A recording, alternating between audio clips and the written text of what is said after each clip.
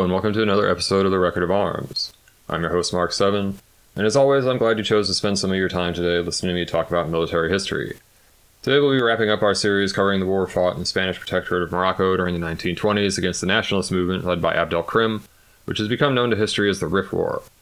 Last time we looked at the decisive changes wrought in this seemingly endless conflict by the entry of the French into the struggle in 1925.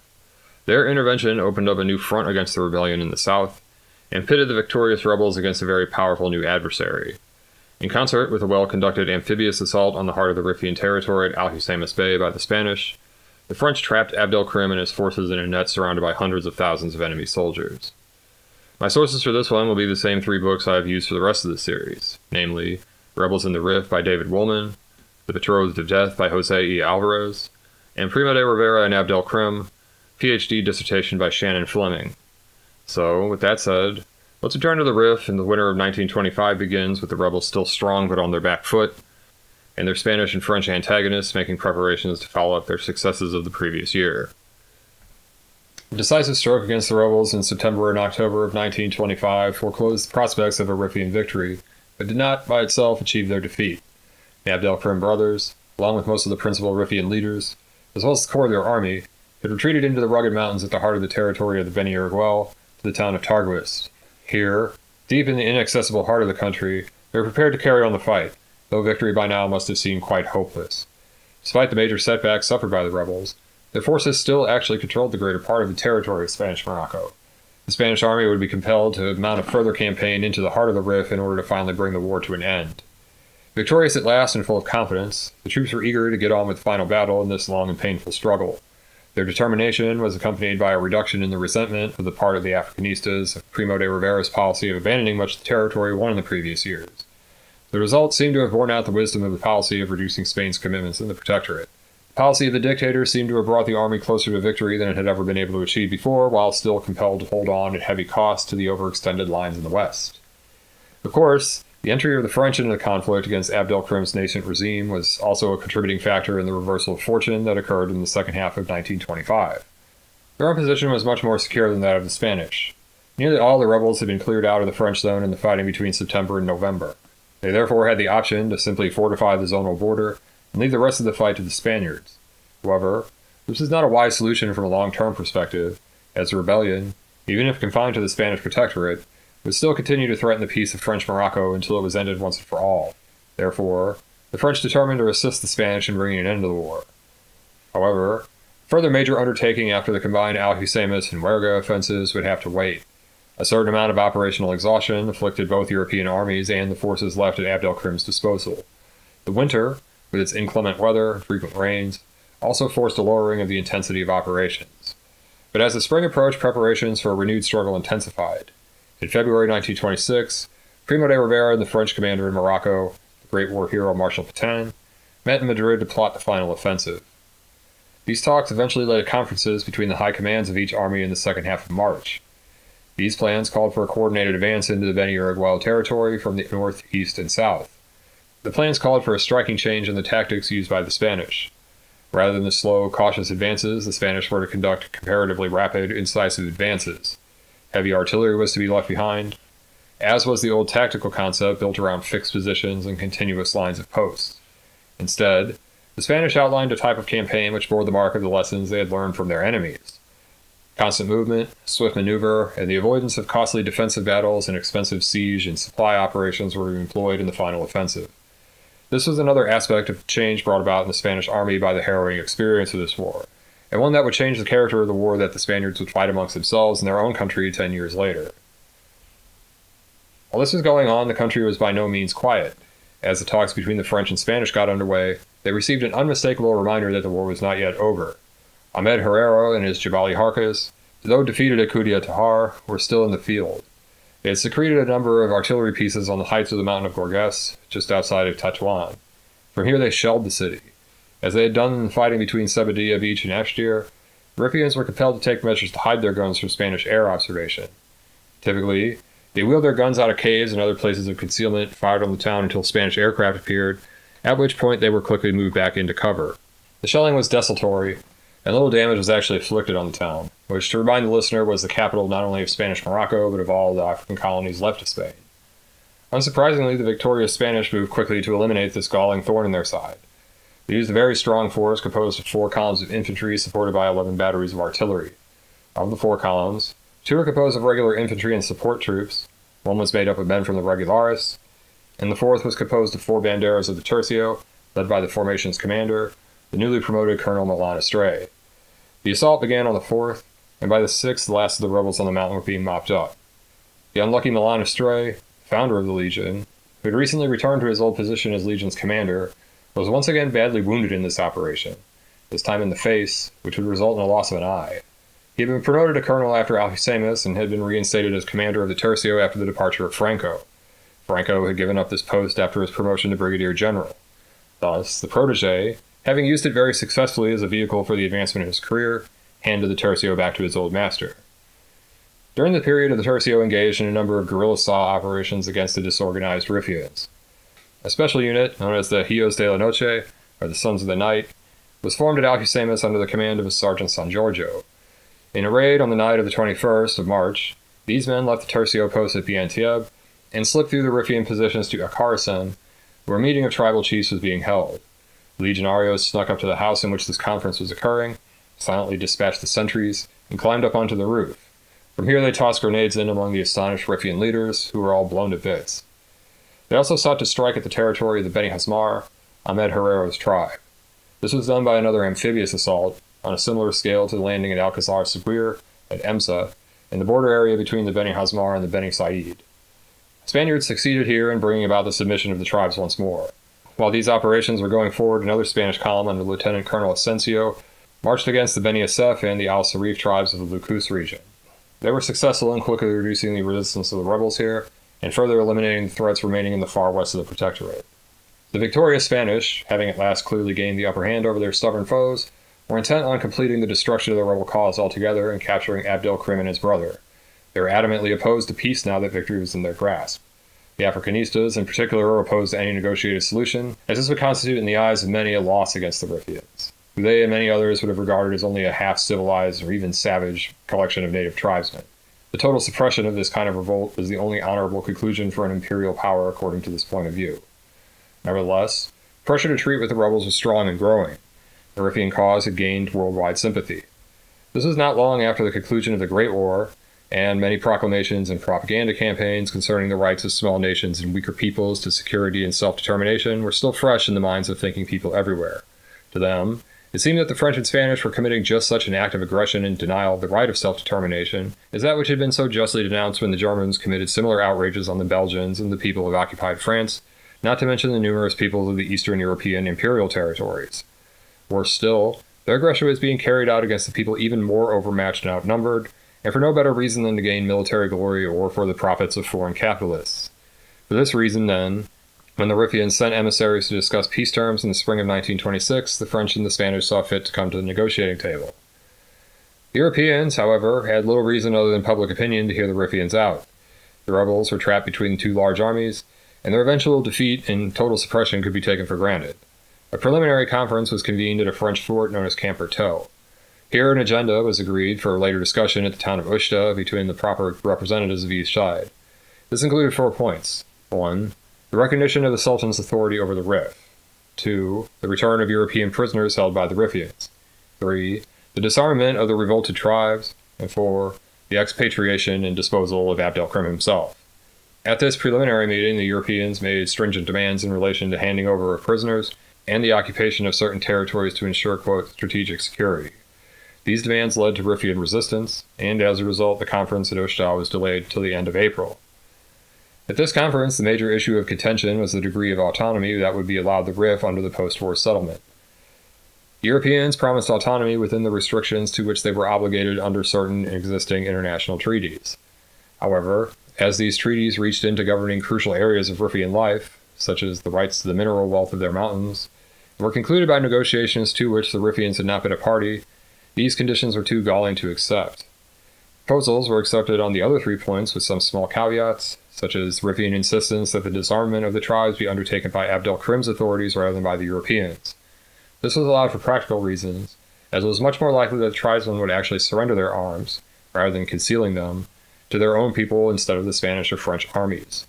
The Spanish wanted Abdel Krim turned over to them, most likely to be executed, but they agreed to settle for his deportation and exile instead, perhaps hoping to get their hands on him later. However, as they had done before, negotiations broke down over the autonomy issue, and even in their extremity, the Riffians held out for total independence rather than the illusion of autonomy that was offered to them.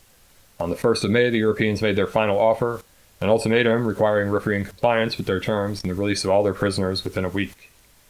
Abdel Krim, now established in his new stronghold at Targwist, rejected this demand. Peace talks, which neither party had been very enthusiastic about, came to an end. The fight would go on. The Rif still had perhaps 12,000 to 14,000 men under arms, including the cream of their forces and the tough Beni Iroquois regulars, the almost intact core of their army, armed and trained in the style of their European enemies. French and Spanish troops, as well as their colonial auxiliaries, surrounded them in their mountains with nearly 500,000 men. Doomed though they may seem, the rebels chose to fight on. One of the complicating factors in the negotiation at Ushta concerned the question of the European prisoners held by the rebels. Many thought that the Riffians were delaying the return of the prisoners to prevent the exposure of the cruel and inhumane treatment these unfortunates had undergone. This may have been true. Reports of Riffian treatment of their prisoners vary widely, as it probably did in fact. Some reports describe cruel and blood-curdling tortures and executions. Some report poor treatment and humiliating, but not atrocious conduct, such as one report which describes Abdel Krim's jailers as feeding their captives bread in which dirt had been mixed with the dough, but nothing much worse than this. Still others, many ex-prisoners themselves, described their captors as rough but fair-minded, and if the prisoners went hungry and suffered from typhus, they were no worse off than the Riffians, who shared these same hardships. Cruel and inhumane actions were by no means limited to the Riffians, however. The Europeans, especially the Spaniards of the Tercio and the Regulares, were known to have been just as cruel and to have in fact celebrated this cruelty. For example, after the savage actions at Kudiatahar, soldiers of the victorious banderas of the Tercio marched back to Tetuan with the grisly trophies of their success. These included severed body parts, including human hearts and heads, carried triumphantly aloft on bayonets as they marched through the town, and strings of severed ears bound on cords proudly shown off to the Tetuanis.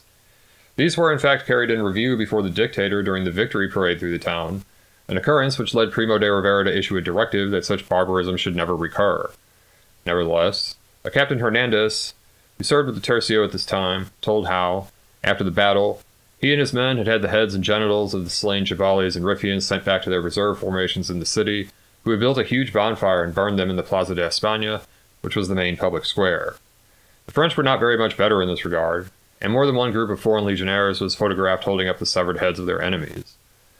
Aerial bombing of undefended villages was also engaged in by both the French and the Spanish, who used primitive napalm bombs and poison gas on villages that they must have known could only have been occupied by women, children, and the old and infirm.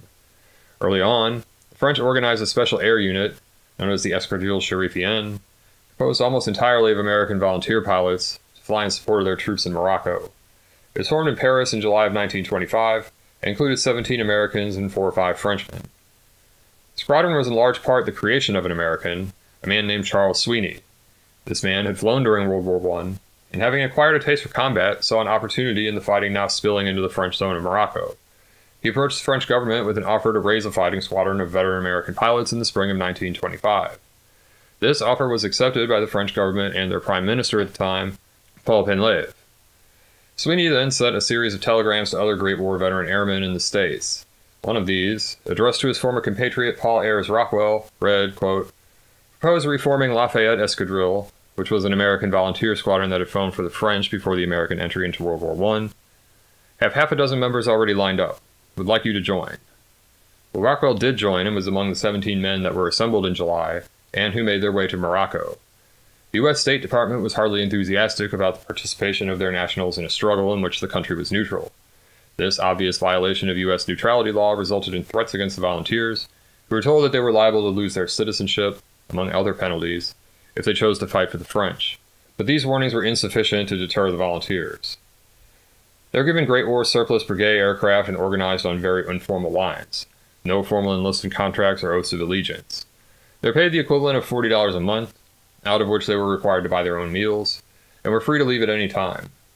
In Morocco, the Escadrille Riffian flew 470 missions and logged thousands of hours of flight time, mostly in scouting and bombing missions. No air-to-air combat occurred here. There was a rumor that Abdel Krim had hired German and British fighter pilots to fly for him, and the American pilots sought out these enemy flyers eagerly, but they were never encountered if they in fact existed.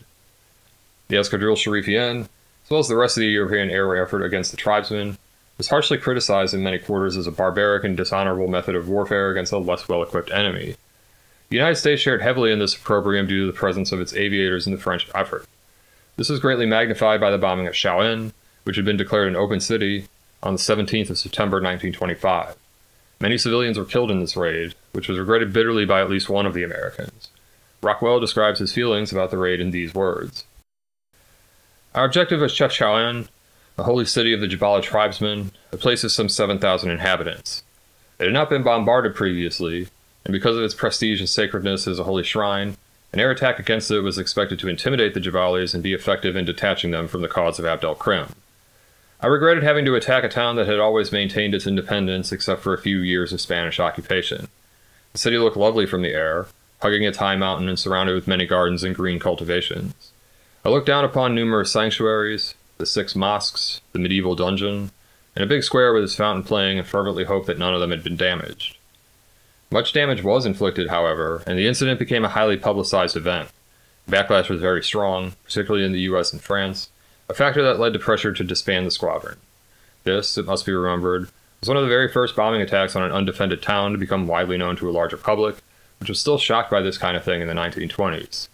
In any case, the existence of the Escadrille Riffian was ended in November 1925, when the unit was disbanded following the assignment of regular squadrons of the French Air Corps to Morocco, following the build-up for the move north of the Ouergha. While the futile talks at Ushta were underway, the Spanish were assembling a powerful force to undertake the final offensive into the Beni Uruguay. This consisted of 15,000 men under General Carrasco, who were assembled at Midar during the second half of April. This force was organized into 4 columns, led by Colonels Benigno Fischer, Amado Balmes, and Emilio Mola. 10 years later, the last mention of these would be the principal organizer of the revolt against the Second Republic. The infantry columns were accompanied by one of cavalry under Major Monasterio, and backed up by a reserve column under General Dola. Including all service troops and reserves, more than 25,000 men were assigned to the offensive. Field command of the operation was given to Castro Llorona, who was subordinate to the Spanish commander of all forces in Africa, General Sanorio, and to his chief of staff, Oded. The Spanish High Command had relocated its headquarters to the conquered Ashtir in order to better oversee the campaign. The Spanish attack was to be joined by a French effort in the south. The French were organized for a 3-pronged drive into the Rift. This got underway on the 15th of April, ironically on the same day that the peace conference in Ushta began. 40,000 French soldiers were involved in the attack, and as they advanced, the southern face of the vice squeezing the remaining rebels was set in motion. The rebels found themselves at last completely surrounded not long after the French move, as a concurrent local advance by the Spanish met them on the eastern flank, had set to Ainamar and the territory of the Metalsa tribe. The main Spanish drive began on the 8th of May. The nature of the country into which they were penetrating militated against the kind of mobile tactics envisaged in the plans of the Spanish High Command. Like the landscape over which they had fought their way into Ashtir, the country of the Beni Uruguay homeland was full of rocky hills with boulder-covered slopes and high peaks, and steep-sided valleys. This was perfect defensive terrain, especially for the kind of defense typically employed by the Riffian Harkas. Land was sparsely populated, and scattered over with small villages inhabited by a very hostile population. The experienced Africanistas knew well how dangerous these seemingly weak and harmless villages could be if left unsubdued in the rear. They were very aware of the need to take care that their flanks were secure and the people of these villages pacified. It was a neglect of these 2 factors which had led to the situation which had destroyed Silvestra's army after the defeat at Anwal. The rising of the arms of the still dangerous tribes through which his army had advanced in the wake of the defeat caused the subsequent collapse of the Spanish defensive network in 1921. A similar rallying of the local peoples to strike the Spanish during a time of vulnerability had contributed heavily to the bloody cost of the withdrawal from Châlons. This need to thoroughly pacify a hostile armed population greatly complicated the kind of mobile operations with open flanks that had been discussed in the planning phase of the operation, and gave a strong incentive to brutality and arbitrary violence against the inhabitants in order to frighten them into quiescence. In the vanguard of the Spanish advance were, as always, the Tercio and the Regulares. The objective of the first day were the positions of Pista Prisioneros, Regbaba, and Afgar. These were part of an entrenched defensive line the Riffians had constructed along the river Iberlocan, which was backed up by a sizable force of artillery. 7 banderas of the Tercio took part in this assault. Under the support of their mortars and machine guns, they advanced against an estimated 12,000 Riffians and took their objectives, then withstood determined Riffian counterattacks supported by artillery and mortars of their own. The battles here were savage and strongly contested, with many casualties on both sides and much loss of materiel. The last major battle of the war, another costly slugfest, was fought during this phase of the advance, over the position of Ith Hashim, or the Hill of the Saints, to the southeast of Ashtir. A 3-day back-and-forth battle here broke the back of the Beni Iroquois' fighting power. In this series of bitter actions, the Riffians lost over 1,000 men. For the Spaniards, the cost was higher, close to 1,300. All along the area of the Spanish advance, the Riffians launched strong counterblows. These riposts were thrown back, however. In the next 3 days, the Spanish would continue their slow advance against stiff resistance. The leading edge of the Spanish advance approached the town of Tafris, which was taken by 4 banderas of the Tercio in a close-quarters assault with bayonet and grenade. This brought them out of the Riffian defensive zone behind the Iberlocan, and here they halted for 3 days. Meanwhile, other Spanish forces attacked on the western and eastern flanks. A column under Colonel Sebastian Pozas started from the newly subdued territory of the Beni Said.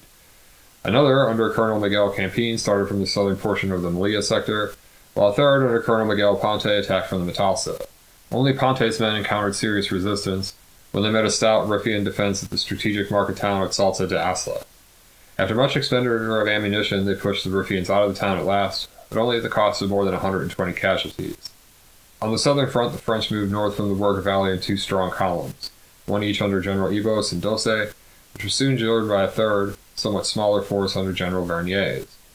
Overhead, the drive of the 2 armies into the heart of the rift was supported by 8 squadrons of Spanish planes and 10 from the French Flying Corps. On the 10th, the rebels tried their strategy of diversion again and mounted renewed operations in the west to try and draw some of the Spanish troops away from the advance into the rift. In a repetition of the Kudia Tahar attack, the diversionary assault was carried out by 1,000 Jebali and Gomari troops led by Ahmed Herrero against the positions of the Primo line near Tetuan. These hit the position of Wadi Martil, as well as 2 other posts, surrounded them and attempted to reduce them with the familiar siege tactics and artillery bombardments.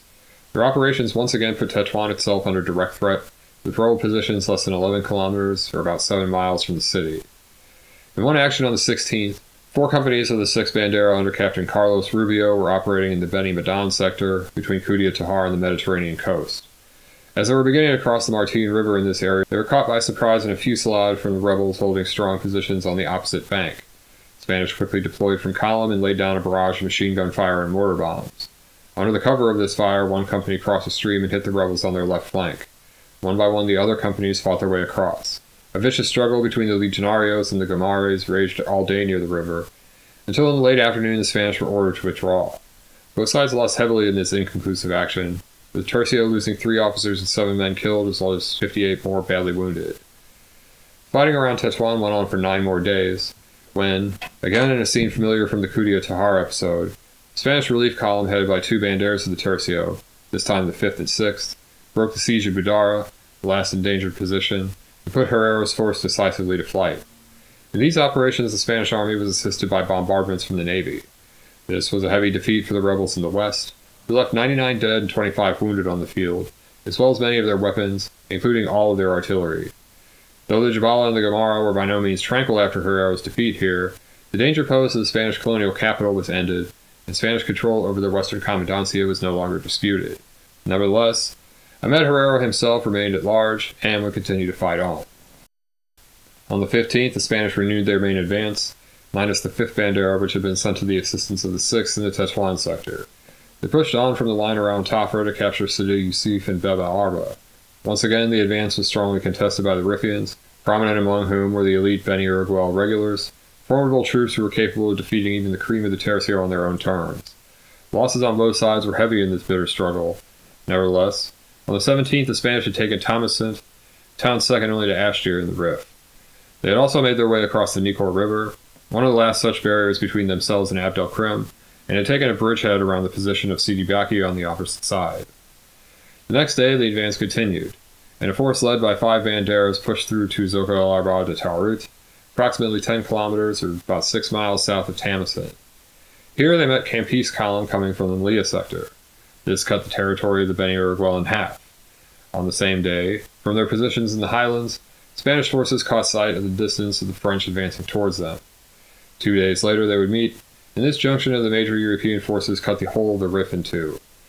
By the 23rd, Poz's column had taken Anwal and Sidi Dris, and the entirety of the country behind the advancing European lines was being pacified. On this same day, the Spanish overran Abdel Krim's headquarters at Targus.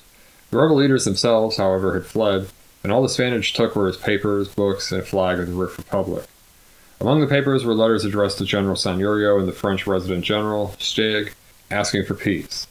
The Prince of the Rif had sent a message to Colonel Korap, leading the nearest French column, informing the Frenchmen of his decision to surrender. The French had dispatched officers to meet with the rebel chief. They met in the house of a man named Hamido al-Wazami, and there Abdel Krim agreed to release all of his prisoners on the 26th and to surrender himself the next day in exchange for a guarantee of the safety of his family and himself.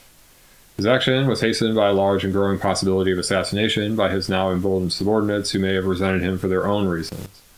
One such man, Mohammed Meknasi, had already betrayed him during the move from Tagris by revealing Abdel Krim's hiding place to the French, who bombed the place on this information.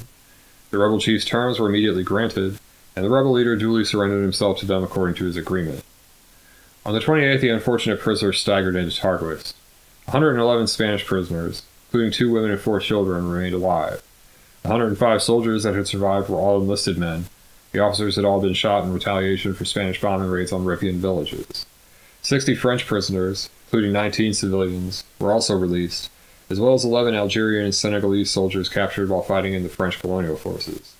These represented only about half of the Spanish and French nationals believed to have entered Riffian captivity. The others died from typhus, bad food and conditions, ill treatment, and the 100 other hardships of life in enemy captivity. The Riffian leader remained in French captivity until the 2nd of September, when he and his brother, along with their families and staff, were embarked on a French warship and delivered to their new home on exile on the island of Reunion in the Indian Ocean. Here the defeated Prince of the Rif would remain until 1947, when he jumped ship while in the harbor of Port Said in Egypt and was given asylum. He lived there in Egypt until the 5th of February 1963, when he died of a heart attack in Cairo. After the Riffian surrender, operations continued in the country. Though many rebels gave up the fight with Abdel Krim, many did not, and numerous villages and towns had to be subdued before the Spanish protectorate was returned to the state of relative tranquility it had known before the Rif Rebellion. In August, the Spanish marched back into the evacuated portion of their western commandancia and reoccupied the positions abandoned in the 1924 withdrawal, including Chauen. As Primo de Rivera had promised while trying to convince the Africanistas to countenance the withdrawal, the Spanish had indeed returned to Chauen and took it back without a struggle. A further campaign involving 3 columns moving west from Targus and east from Chauen mopped up the rebel forces still fighting in the Gomara and the Western Rif. By the end of October, the Spanish were decisively in control of almost the whole of the country. According to a statement of Seigneurio, 55 of the 66 tribes of Spanish Morocco had submitted, and a further 7 had done so partially. Since February, the Spanish had taken almost 30,000 rifles, 135 cannon, and 200 machine guns from the rebels. By the end of the year, the Spanish had eliminated almost all resistance to the protectorate. Deep in the hinterlands of the Rif, the Gomara, and the Jebala, however, small hardcore refused to submit. In the beginning of 1927, as the Spanish were planning their final operations against the rebel holdouts, they were suddenly confronted by a new threat rising from among the diehards. This was a growing army in the southern Gomara, led by a marabout, a religious leader known as Selitan or Slitan. This man led an uprising of the kind that had been familiar to the Spanish here since the days before the protectorate. Slitan held power in the Sinhaja Shrir, a mountainous region in the geographical center of the protectorate known for its tall cedar forests. He had the backing of a large number of fighters from the Beni Ahmed, Amas, and Beni Khalid tribes, and had consolidated his position during the winter months. On the 26th of March, he and his men made their first offensive move and marched against a Spanish outpost called Taxfut, located in the mountains of the Sinaja. The post was held by the men of the Regulares. After a 6-hour struggle, they were overcome by their more numerous attackers, who put all but one of their surrendered enemies to the knife. The next day, a column of the Sultan's paramilitary police force, the Mahala, led by Spanish Captain Luis Osteris, marched from Targos to deal with this upstart. The force was 245 strong, but Slitan's men caught them in a sudden ambush among the steep ravines of the area and annihilated them. Fearing the consequences of the rise of another successful and charismatic leader among the as-yet undefeated peoples of the area, the High Command took this threat very seriously. Strong forces were mobilized to deal with it before it could become very dangerous. Seigneurio and Goded moved their headquarters to Villa Seigneurio on the 28th, so as to be better able to direct operations against the new rebels. 3 strong columns were organized to deal with Slitan's forces. They were led by Mola, Pozos, and Colonel Luis Solans. Each were led by a bandera of the Tercio, with 1 more marching in reserve. Furthermore, 2 more stationed in the western commandancia were ordered to board the ship Vicente Ferrar and proceed to Alhucemas, but it acted as the nucleus of a strategic reserve. The three columns assembled for the attack consisted of more than 7,000 men. These set out on the 1st of April, leaving Targos and heading for the Sanaja. Their mission was to proceed slowly and methodically through the highlands and wooded valleys of the region, locating all centers of rebellion and eliminating them. Their route took them through the territory of the Beni Bakir, whom they reduced to submission on the way. The swift and decisive response of the Spanish to this new and unexpected threat illustrates some of the changes in the Spanish army brought about by the war in the Rift. This energetic effort was suddenly put into jeopardy by a freak blizzard that hit the Gomara on the 11th of April. The intense cold, as well as the snow and ice, put an end to all movement, forced the Spanish soldiers into bivouac. For 3 days they were halted and completely cut off from outside aid. Sayurio, fearing that a determined assault by Slitan's men at this time could devastate his immobilized force, sent planes to fly recon and support missions to the snowbound troops, watching out for approaching rebel troops and other enemy movement. Some Gomari snipers did approach and harass the Spaniards, but on the whole the blizzard seems to have halted Slitan as well, and no major attack materialized. On the 14th the weather began to lift and the Spanish began to break up their camp, reform themselves, and prepare to move on. They had faced down both the weather and the enemy harassment with no signs of demoralization. This is another mark of the changes wrought in the Spanish military by the ordeal of the preceding 5 years. The columns reorganized themselves and continued the advance on Sanaja. On the 18th, they took and burned the villages of Ugarden, Buremden, Tamazaran, and Asenjo.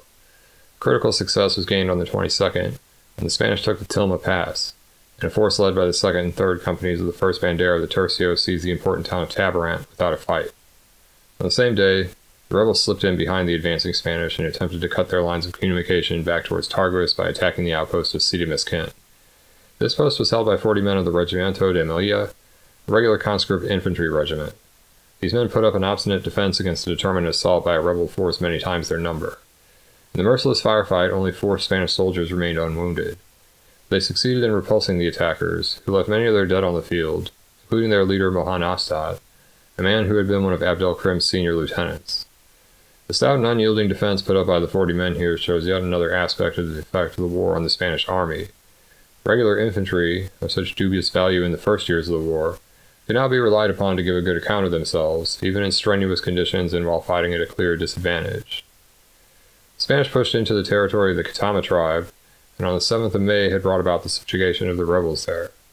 Slitan and his adherents withdrew and regrouped in the direction of Jauen, making a new headquarters in the village of Ankad. The Spanish sent another force of 3 columns into the Jebala to wipe out the remaining foci of rebellion there. This force totaled 14,000 men under the overall command of the commanding general of the Ceuta sector, Federico Berenguer. These men pushed southwest from the Tetuan area and into the territory of the Beni Aras and Sumatra tribes. Advance began on the 29th of April, before the pacification operations in the Katama had been concluded. The attack met heavy resistance, but by the 13th the Beni Aras had submitted to the invaders, and then moved on to the Samada. These resisted even more desperately, but after a 10-day struggle they were also brought to heel, with the exception of a few who chose instead to flee southwards and continue the fight. With the submission of these 2 tribes, pacification of the central Jebala was finally effected. Having rested and reinforced their columns, the Spanish pushed on to the south. The advance of the Spanish columns had trapped the remaining Jebali and Gomari rebels in a shrinking pocket to the southwest of Jauen. Here the last skirmishes of the long rebellion were fought against the most obstinate of the rebels. The Tercio, as usual, was in the hottest part of this fight. On the 15th of June, the Legionarios fought their last major action of the Rift War. 1st and 8th Banderas, forming the vanguard of a column commanded by Lieutenant Colonel Sans de Lorraine, engaged a large number of Slitan's men at the village of Kudia Sabah. They emerged victorious in this, and remained in possession of the battlefield, the newly taken stronghold occupied by the 29th Company of the 8th Bandera. This final action was also typically bloody, with 36 casualties among the Legionarios, likely many more among Slitan's men. 3 days after this final action, the founder and commander of the Legion, Milan Estrée, was promoted, like Franco, to Brigadier General. The promotion required him to relinquish his post as the Legion's commander. He was replaced by the man who had led the last battle, Sans de Lorraine, who was himself promoted to full colonel. The departure of Milan Estrée from the Legion is the end of the first part of the story of this crack formation.